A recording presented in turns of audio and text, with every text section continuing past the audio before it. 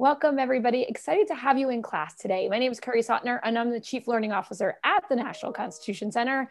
And I will be with you today to kind of help filter questions, help get us on, it's somewhat on track to stay in a half an hour or 35 minutes is what we really like to say when we go over this amazingly awesome topic of the 14th Amendment. So today we're going to be looking closely at the 14th Amendment from the Reconstruction time period, so right after the Civil War, all the way through to some more modern court cases.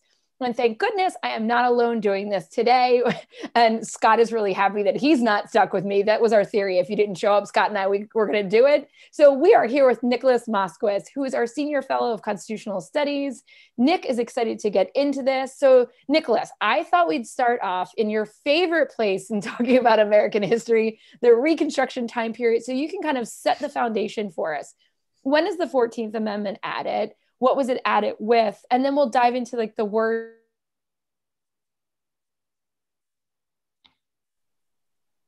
Sound good? Did I pause or did you pause? I think I paused. Okay. It's over you. Sure. Reconstruction. Okay. So we're just starting with the text here before I get into the litany of causes. Well, almost like lay down how these three amendments are added really quickly together, and then we'll go into the text. Well, this will remind everyone there's a Civil War, and that's really my piece, my period. And that's pretty important, right? Because one of the products of the Civil War is the abolishing of slavery, because the 13th Amendment is in fact passed by Congress in January 1865, but it's ratified in December 1865. And the Southern states in the Confederacy, one of the things that they have to agree to return is to ratify this 13th Amendment. So that's a product of that Civil War. We'll get into that a little bit more, I think, with the 14th and 15th Amendments, kind of specifically what experiences went into the text. But broadly speaking, what is the 14th Amendment doing? It's giving a promise and a guarantee of basic rights and equality to all, and it's putting that into a constitutional guarantee.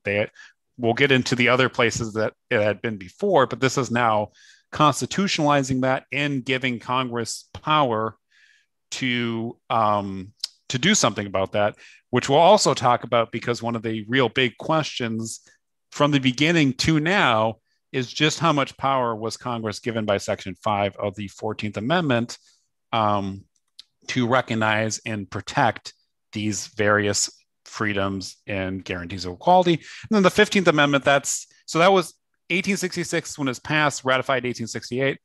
15th Amendment is passed by Congress in February 1869, ratified a year later. And as we put here, right, it bans racial discrimination in voting. We can talk for a moment about the differences between the two. That question came up this moment, which is to say, the language that we get is language that says that states and the federal government cannot discriminate on the basis of race, color, or previous condition of servitude. So that means no racial discrimination in voting, but there's no guarantee of a right to vote. We've talked about that in other classes. There were efforts to broaden that language or to even apply it to women as well as African Americans, and to try to ban poll taxes and literacy exams. But as Kerry knows, we just talked about this last time, we can do a whole class on this, and maybe we should, so that we can better get into the specific history of the 15th Amendment itself.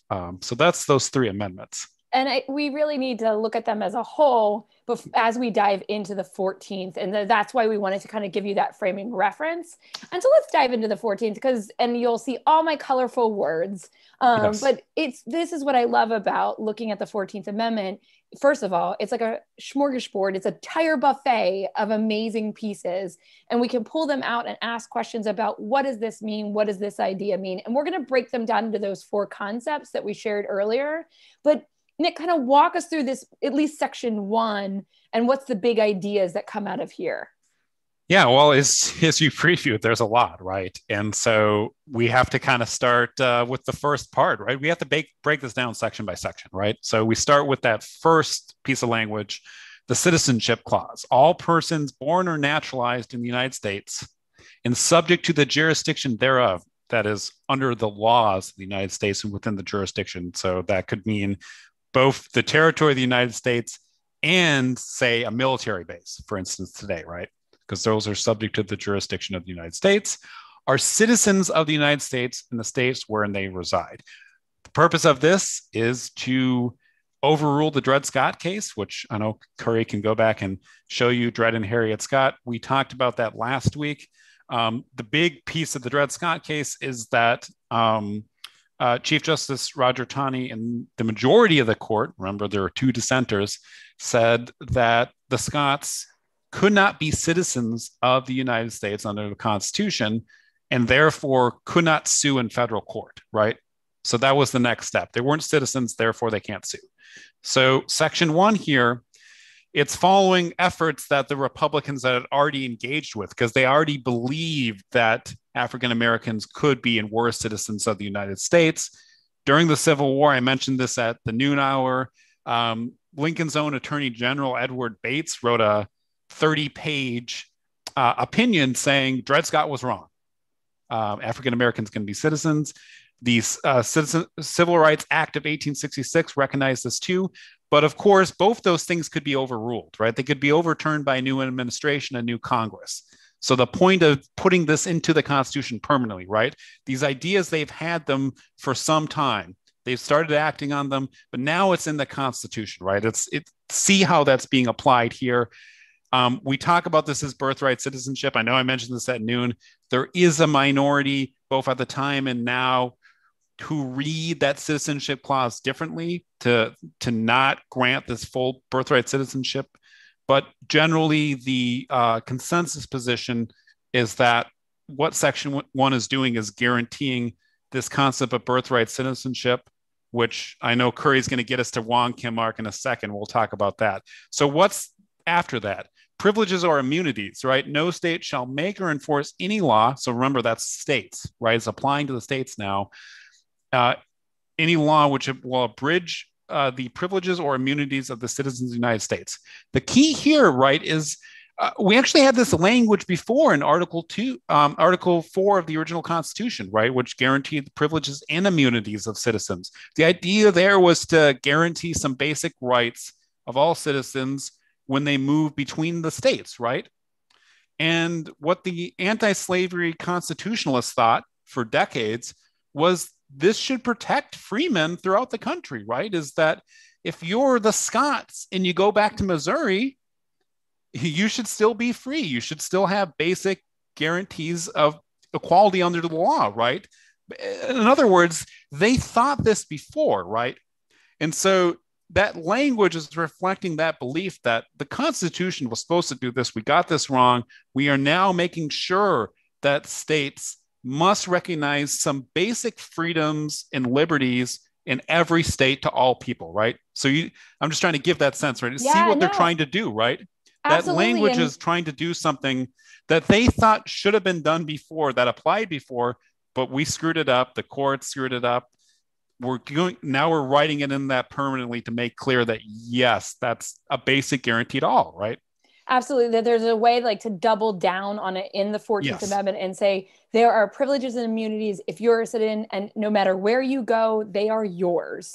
Right. And we'll get later into incorporation, but that's like so important to think about rights and freedoms that are yours no matter where you go, not the states or not the governments, that the individuals. And what did you say immunities earlier on noon? Yeah, I like to use immunities very scientifically. Like like you have an immunity, you're getting inoculated almost. And so you have an immunity that protects you. And that means the Constitution is yours and it's your protection as well. So it's like, it is like the vaccination for the Constitution is yours and it doesn't wear off. Some vaccines do. It's the only like caveat there. So the next piece there, right, is due process, right?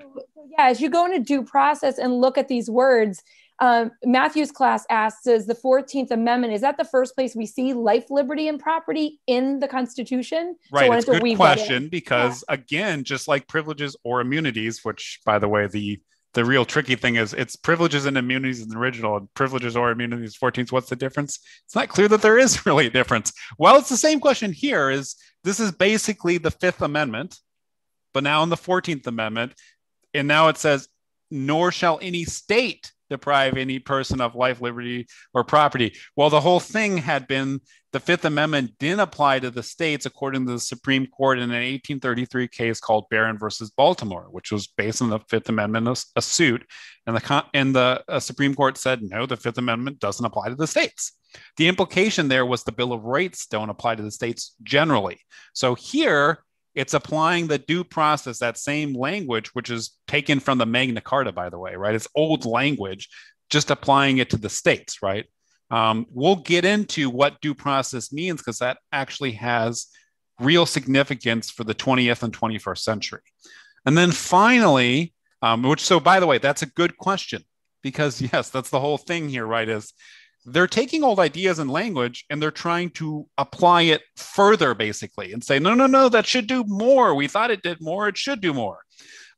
Nor should any state deny any person within its jurisdiction the equal protection of the laws. Now, if you're thinking you just explain privileges or immunities and due process, what else does that do? So what does equal protection mean? You're asking the right questions, right? There's a lot here. And that's exactly the debates they're having from this point forward, right?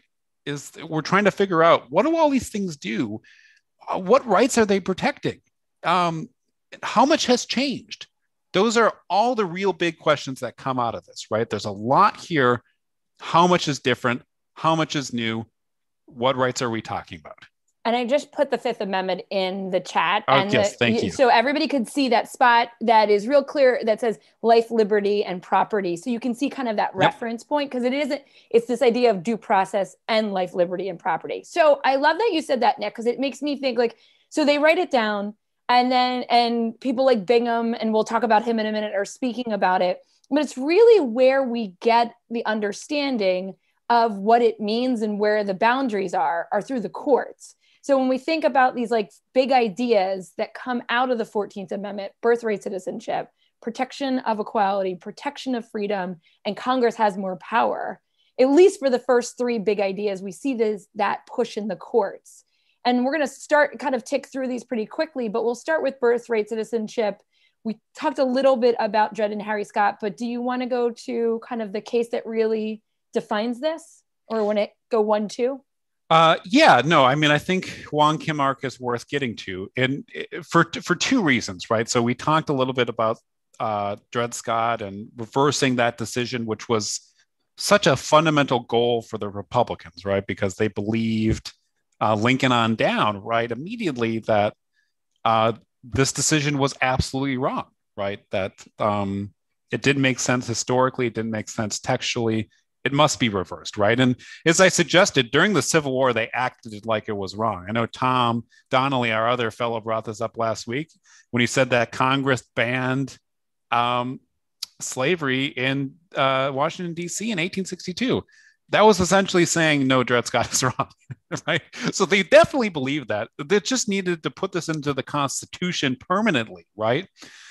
But then it brought about other questions during the debates in Congress. And the big questions were, okay, so this idea, does this apply to Native Americans? Does this apply to the children of foreign ambassadors? And does this apply to Chinese laborers? The representatives out west, from California, from Oregon, from these new states, they were very concerned that this would apply to Chinese laborers. Well, you would see very quickly the rise of the Chinese Exclusion Acts in the 1880s, specifically efforts in California to discriminate at the state level, that brought us to that Wong Kim Ark case. And we're going to get to Plessy in a moment, but I said this at noon. I think this is true. It's amazing that in 1898, that same court is putting birthright citizenship, right? They're interpreting it, right? They're saying that, yes, this is what the citizenship clause meant, was to guarantee birthright citizenship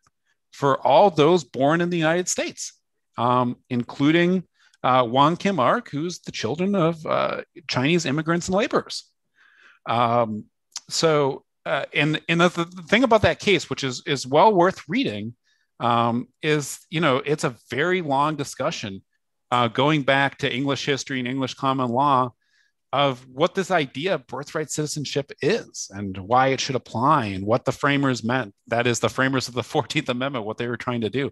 But the Supreme Court confirms this. And I mentioned this at noon, and I think this is true, which is that we have what they write in 1866. We have those debates, but then the Supreme Court in 1898 is really kind of settling that in many respects going forward, because even if it's debated now, everyone can point to this case that's now 123 years old, and that remains kind of the big statement of principle for what the citizenship clause was meant. And it's about the rights of the child of Chinese laborers, who were really the main target in that period for Chinese Exclusion Act. Yeah, for discrimination from citizenship. And you can see the clip. That's why I picked this paper clipping to show, like, look at the other questions they're asking around there. Can Chinese vote? Like, what are all these things that come with citizenship that they are debating and saying, here's the questions. Warren asked, and then we'll jump to, I know we have a lot to get through today, but I really think Warren's question is where we hear a lot of modern debate today. So what if somebody sneaks into the country to have their baby? Should the child be considered a citizen? Where does that fall today? Yeah, I mean, that certainly gets into, right? into the like, questions, go, right? But yeah, I mean, under the principle, the answer is still that yes, even if somebody is here illegally but they have the child under the jurisdiction of the United States, then the child is a citizen, but the parents are not. Yep. So, in other words, what it's only answering the question about the citizenship of the child. And so that's why it's a hard question. It was a hard question then, because of course the first thing they're trying to resolve is a question that exists, which is, what about the African Americans here that are both free and formerly enslaved? Because they didn't just come here, right? Absolutely. So it's answering that question first, and that's why the debate was, okay, so how far does this principle apply? But the Supreme Court resolved that in 1898. That's what I'm getting at as well. Okay, but he was the child of immigrants and he was born here. And even if we didn't consider his parents citizens, their child is. Got it. So next big idea or feature, I love that, protection of equality. So I thought we would start with a little bit of Bingham and like what was Bingham's understanding and discussions around this while writing the 14th and after, and then dive into some 1, 2, 3, 4 court cases looking at equality, and then the next one, it rolls into freedom really nicely.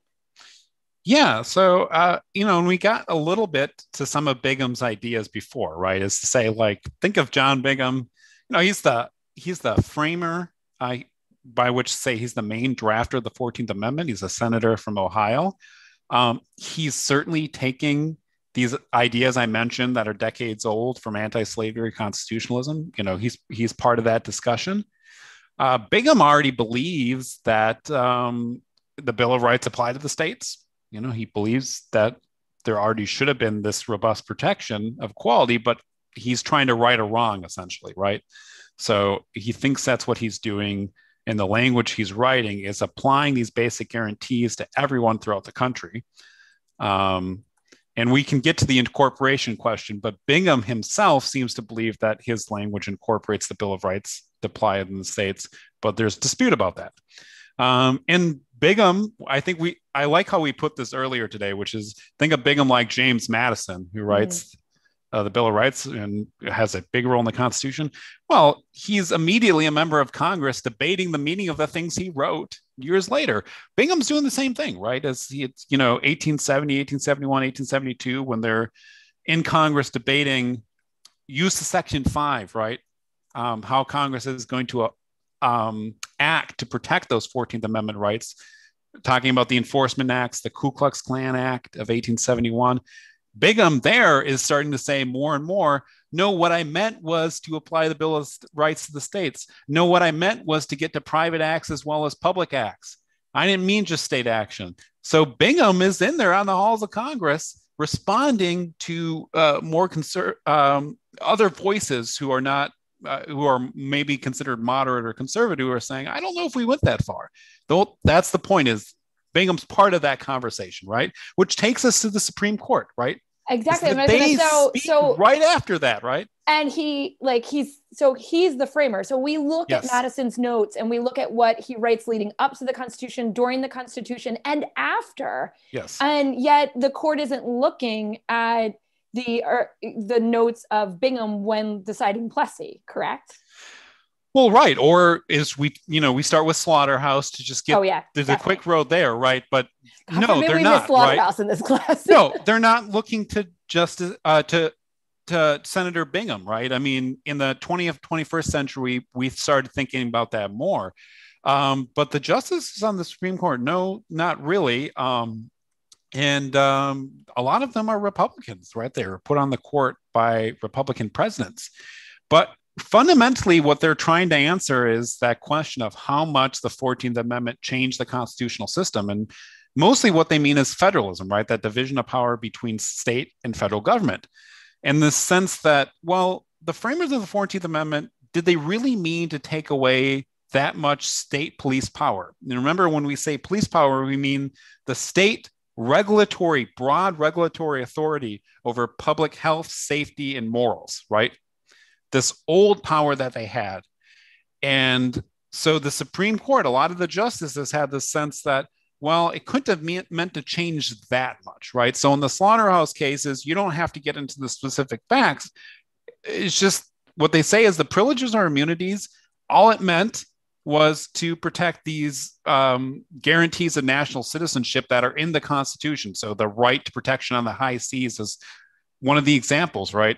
In other words, what Justice Miller was saying was it's not those rights of, contract and property and to defend yourself and, those things, right? It's not fundamental liberties. It's just the things in the Constitution that are related to national citizenship. And that the 14th Amendment was only about protecting against discrimination against African Americans. It wasn't about anything more, which the dissenters thought it was, right? In other words, the dissenters in Slaughterhouse were saying, no, this is about some fundamental guarantees of liberty against the states. That's what was going on here. I always point to Justice Noah Swain, who was a Lincoln appointee, and Swain said, it doesn't matter what we think. Congress said they were making a big change, and they did so, and the people ratified it. Therefore, the question has been answered. That's what Swain said, right? And that sets up the dispute going forward. So that's Slaughterhouse. We get Cruikshank, which is a very important case too. Just a couple of years later, that comes out of the Colfax massacre, and I think we said that's roughly 100, 150 African Americans who are killed in Louisiana. It comes out of a political dispute, right? This is political violence between a white mob and African Americans. And the instigators, the leaders, are arrested by federal officials, right? And they're charged with violating constitutional rights. The First Amendment right to assemble, right? Freedom of assembly. The Second Amendment right to self-defense. The Fifth Amendment property rights and due process rights. And then the 14th Amendment Equal Protection Clause. And the Supreme Court says, well, the Bill of Rights doesn't apply because they don't apply against the state. So you can throw those three pieces out. And the 14th Amendment doesn't apply because the state didn't act here. It was private actors is what they say, right? This is one of the first examples of what we call the state action doctrine.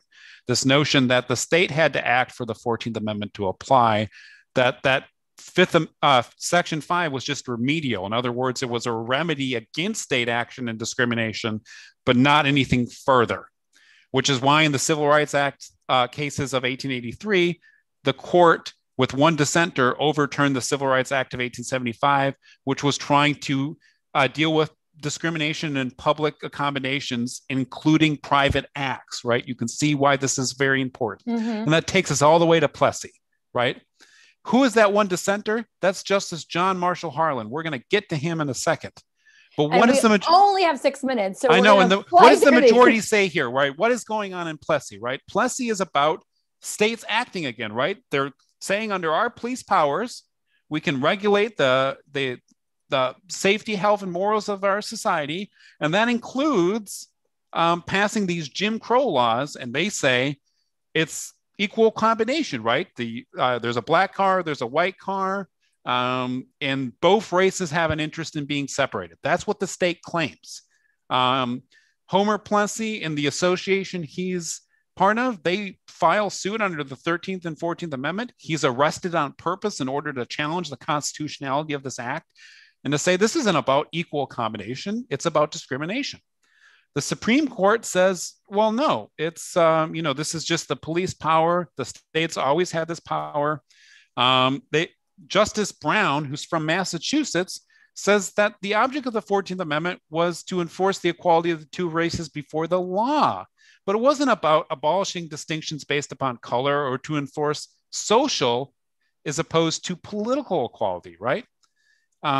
So you're saying they're basically saying, well, we're not going to change society. We're saying that the law has to be fair and equal, but society can do this as long as it's equal. Exactly. They're making a distinction, right? And saying it didn't change that much. And Brown comes from an anti-slavery family, but he thinks that goes too far. Well, Justice Harlan, who he's from a slaveholding family in Kentucky, and he's a Democrat before and during the Civil War, and he opposes the 13th, 14th, and 15th Amendment. But he has a change of heart and mind in the 1870s before he gets on the Supreme Court. And he becomes convinced otherwise that the purpose of these amendments is to do something far more, right? And so, like I said, he's the dissenter in the civil rights cases. He famously uses Justice Taney's pen to write his dissent. And in Plessy, he says two things, right? One, he says, this is pretextual. And what we mean by that is this is discrimination. Like the state is acting on the pretext that this is about equal accommodation. And Harlan says, no, we all know it's not that. That the purpose of the Separate Cars Act is to discriminate against African Americans by separating them from the white people on the train. And that's the only purpose of this act, right? It's discriminatory. And we know that. It's just under what he calls the guise of equal accommodation, right? That's a great term. And he's saying it's a lie, as Kerry put it earlier. Yeah, one thing we're all really transparent because we ask ourselves all the time, did they know that? Like in hindsight, maybe we have more information. And when you read the dissent, oh yeah, they know it. And he's like, and that's why Harlan's so powerful, right? Is because he's calling it like it is. 1896, yes, he's saying, no, we know what this is about. You're just kidding yourself. You're fooling yourself if you think otherwise. And he says very famously at the end of his dissent, he says two things. One, he says, in the eye of the law, in this country, there's no superior dominant ruling class of citizens. There's no caste here. He's right. The saying, we can't create a caste system, right? The Constitution doesn't do that. And we as the court should never do that because the Constitution is colorblind and neither knows nor tolerates classes among citizens, right? He says that's what the Equal Protection Clause is doing, right? Is guaranteeing all citizens are equal before the law. And then finally, he says, my judgment is this day, this case, one time, proved to be quite as pernicious as the decision made by this court in the Dred Scott case, right? He says it right then and there. You don't understand how this case is going to look, right? Yeah. This is going to be one of the worst cases and decisions ever handed by the Illinois court. And he's right. It just takes 58 years for the Supreme Court to recognize the mistake they made. Nick, I know we have a couple students that have to jump in a minute and they want to get to Obergefell. Can you walk us through the through line from equality to freedom when we're looking at these big ideas from that 50 years later, looking at Brown versus Board of Ed, then Loving v. Virginia, then Obergefell, and kind of connect the dots for us real quick? Yeah, and I think the big thing we like to say about Brown, and I think it's important, which is to realize that the fight didn't stop, right? Yes, the Supreme Court handed down this decision, but within 10 years, you had the Niagara Falls movement and you had the creation of the NAACP. And with it, by the 1910s, you had a legal strategy beginning to fight and chip away at Jim Crow. And by the 1930s, Charles Hamilton Houston, and then his mentee, Thurgood Marshall, started the work of really the strategy of piece by piece taking apart Jim Crow, right? Things like guaranteeing Sixth Amendment rights to Black criminal defendants, right? And then moving into education and saying no discrimination at the law school level, no discrimination in colleges, right? It's piece by piece, public housing segregation, things like that, right? And that gets us all to this one last piece, right? The big issue, which is public schooling everywhere, right? Not just about law schools or colleges. Now this is northern and southern states, right? This is segregation in public schools it's pretty broad, right? And it's old. And this is a 9-0 decision, right? This is a unanimous decision. I think it's crucial because the court is trying to make this big statement, right? Because it's a short decision. And Chief Justice Warren wants it to be that. He wants it to be like John Marshall's court in the sense that we have some disagreements amongst us, but we're going to put out this big unanimous decision that has these big principles everyone can read and understand. And so it says Plessy versus Ferguson is overruled, 14th Amendment violation by doing this. And then they cite this research to show that separate by equal was always a fallacy, right? It was false because the mental and physical effects of the discrimination in public schooling upon Black students, right? Or just in segregation overall. Yeah, exactly. Is to say like, no, this has real effects. And we should recognize that and let us, and that can inform us that this was an equal protection violation, right? And so that's what the court was trying to do there. Loving comes under due process and equal protection. So both things are doing work here. I mentioned early on due process having this, what we call a substantive component. The notion that due process doesn't just protect procedural rights, but fundamental rights of liberty that the government cannot violate, either the state or the federal government. And then the court has to determine what those are. And generally they do so by looking at kind of history and then, kind of broader conventions. And that starts with property rights and economic rights, right? We consider this the Lochner, kind of the Lochner idea, but then it changes over time. And loving is looking kind of back instead to this Meyer versus Nebraska, this education case from the 1920s. But the point there is that the court said fundamental liberty is the right to educate your own children, right? That's a fundamental right. Well, so the Supreme Court in 1967 is saying, okay, but the right to marry is also fundamental to people's lives, right? Essentially, that it's a fundamental right to choose the person you love and to marry. And it's attacking these anti-miscegenation laws that have been around since the 1830s and 1840s, right? These are very old laws banning interracial marriage that were, again, both in the South and the North, because there was fear both before and after the Civil War of the rise of interracial marriage is a threat to society that states could ban if they wanted to, right? Again, that was a police powers notion that, well, states had always had the right to determine things like marriage rights, and therefore they have to be the ones to change that. 1967, the court moves away from that notion towards the idea that, no, this is a fundamental right that is protected both by due process, equal protection. And the lead up to 2015 to Obergefell is the application to the principle to a different set of circumstances. I know Kerry and I talked about this earlier today. So to answer the question of why didn't loving just apply broadly? Well, because it's dealing with a history of anti-miscegenation laws that are about banning interracial marriage. And the definition of marriage between man and woman has to do instead with a different kind of discrimination and a different set of laws, or at least the argument, right?